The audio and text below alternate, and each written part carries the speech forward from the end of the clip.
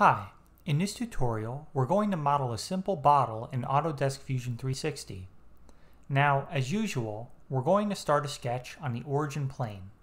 So I'm going to come over here to origin and I'm going to click on the XY plane and I'm going to come up here and select create sketch to start a sketch on this plane. From here I'm going to come up to line and I'm going to select the origin. I'm then going to drag up this line and I want to make this 340 millimeters. So I'm going to type in 340 and hit enter. If I zoom out with my middle mouse wheel, I can see that my line is 340 millimeters. So let me move this over to the side and let me add a couple more lines to describe the shape of the bottle. I'm going to come and select the line tool again and I'm going to drag out a line from here that's 20 millimeters long. Type in 20 and hit enter. And I can double click on this dimension and type in 25 to dial that dimension up. And I'm going to create another line and drag it to about here. And then hit escape. Come down to this tab for create. And when you come down here, you'll see some options for a 3-point arc. So I'm going to click on 3-point arc. I'm going to select this point. And the next place I'm going to select is about here. And you're going to see that my arc is created. Now I can drag this arc around and place it where I want it to go. I want it to go about here. So I'm just going to click down. And from here, I want to create a couple more lines. Let's drag down. Now you can see that between this arc and this line, there's a sharp here because these two lines are not continuous with each other. If you hold down the shift key, you can click on the first one, hold down shift and click on the second, and you can come up here to constraints and you can click on this button called tangent, and that will make the two lines tangent to each other. There is now continuity between these two lines. So what I can do is, because of the fact that this point is moving around, I can click on it and I can click on this fix button here, and that's going to fix this point here. That way I can drag this line to where I want it to go. Now let's say I want to place it about here for now. And we're going to end off the shape with a bit of a sort of revolve texture. And the way we're going to do that is I'm going to come to line, click on this point, drag out, drag down and across, down and across, down and across, and down and across for last time. Now drag this to the bottom where the red line is here.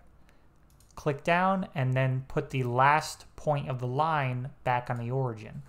And you're going to see that we now have a closed shape. I want to add a couple constraints here. So I'm going to select this line, hold down shift and select this line, as well as these two lines, and this line as well.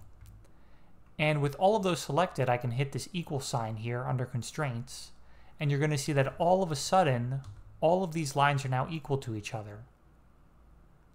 So if you change the dimension of one of these lines, the dimension of all of them will change.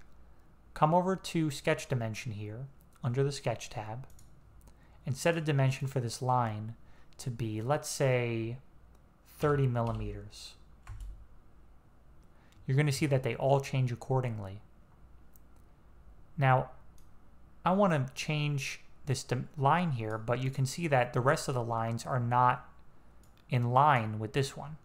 So click on the bottom point of this one, top point of this, and the top point of this one, and you can click on this constraint called horizontal/vertical, and that's going to make them vertical with each other.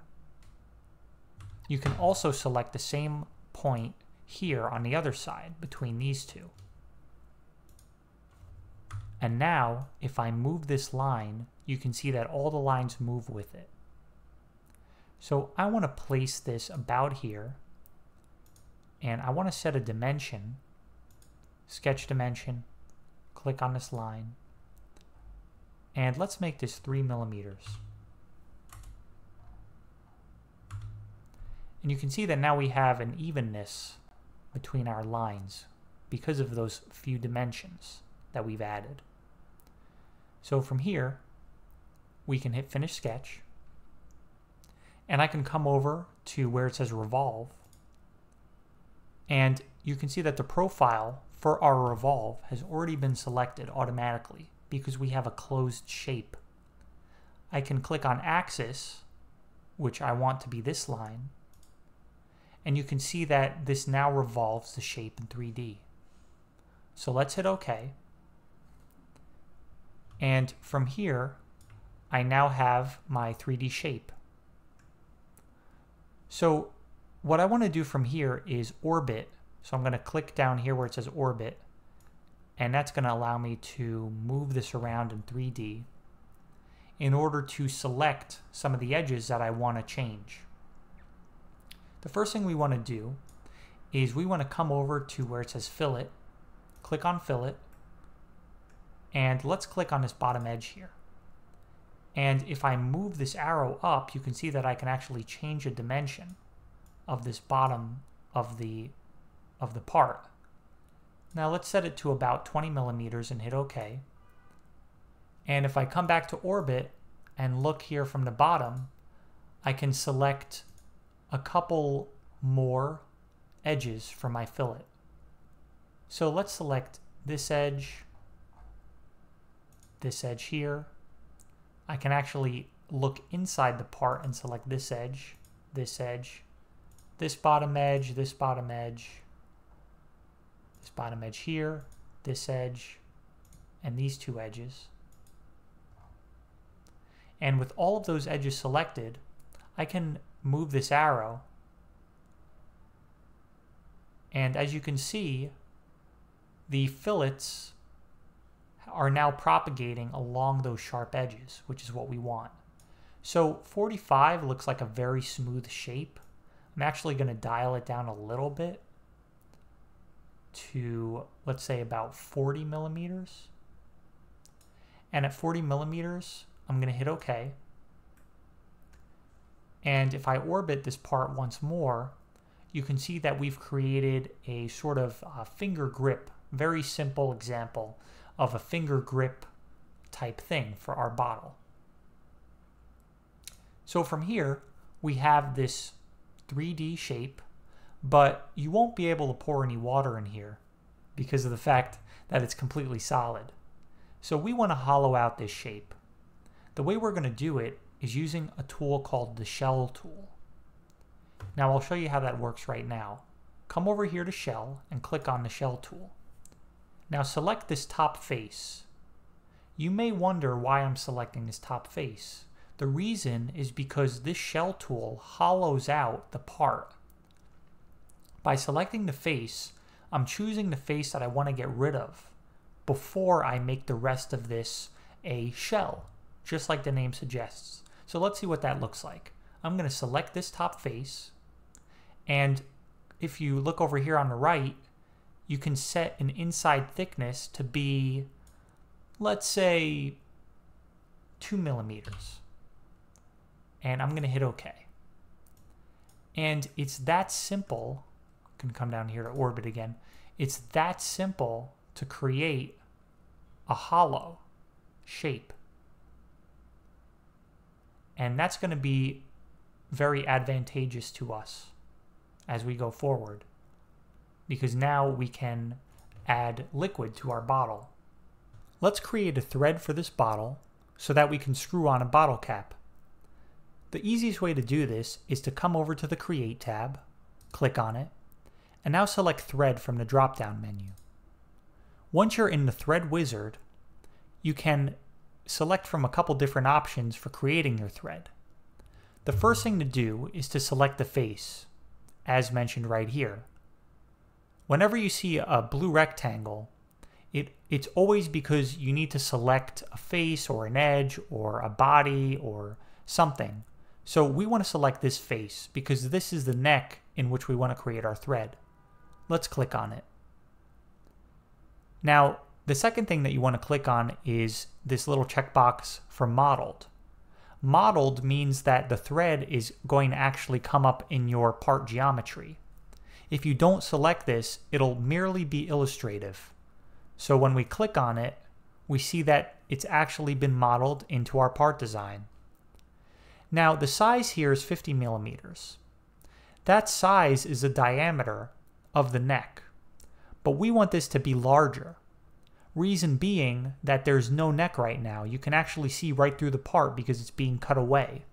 So if we up this to 52 millimeters and up it to 55 millimeters and up it even to 56 millimeters, we see that our neck comes back, which is something that we need for our thread to exist. If the neck is too small of a diameter, it will simply disappear, like we saw with the 50 millimeter example. So we want to up this to a size that's going to be large enough to accept the thread and to also be thick enough to not crack when we attach our bottle cap. For right now, let's leave it at 58 millimeters. So from here, let's go to designation. Now what this means here is 4 millimeters is specifying the dimension of the thread itself and the distance between the teeth of the thread. Right now it's set at 4. Now if we set it to 3, you're going to see a lot more threads propagating. Because of the fact that this is for a bottle cap and it's going to be injection molded or it's going to be blow molded, we're going to leave it at 4 for right now for this example. And we're going to make sure that the direction is set to right hand, leave class the way it is, and we're going to hit OK. And you're going to see, using Orbit, that our thread has been created. Our bottle thread has been created. What we want to do is inspect our part to be sure that the thicknesses and the size of the thread are big enough that they're not going to break or cause any problems either in manufacturing or in use. The way that we're going to do that is by coming up to these tabs and clicking on Tools. Once you're in Tools, there are a lot of different options here. Now, we're going to get to these hopefully in later videos, but one of the simple ones that you can start using now, which is very easy, is to select Section Analysis. Let's click on Section Analysis. And if I come over here to one of these planes, the origin planes that we originally started our sketch on, and I click on it, it's going to cut my part right in half. So let's hit OK. And if I look at this using this cube, I can come over and I can inspect my thread. And I can look at it and I can look at the wall thickness and I can determine if this thread is not going to break. I can determine the sizing, the length, and I can look at it from a perspective that I can't normally. So this is very useful. You can also look at different sections of your bottle. You can look at the bottom of it and see if you need any modifications to it. Maybe we want to create a dimple here for better balance, or maybe we want to make sure that these waves here are large enough for our fingers to hold. So there's a lot that you can see in a cross section, and that's a very useful tool to use. To exit out of the Analysis tool, come over to the Analysis tab, click on this arrow, right click on Section, and click Delete. That sums up our tutorial on how to create a bottle in Autodesk Fusion 360. Thanks for watching.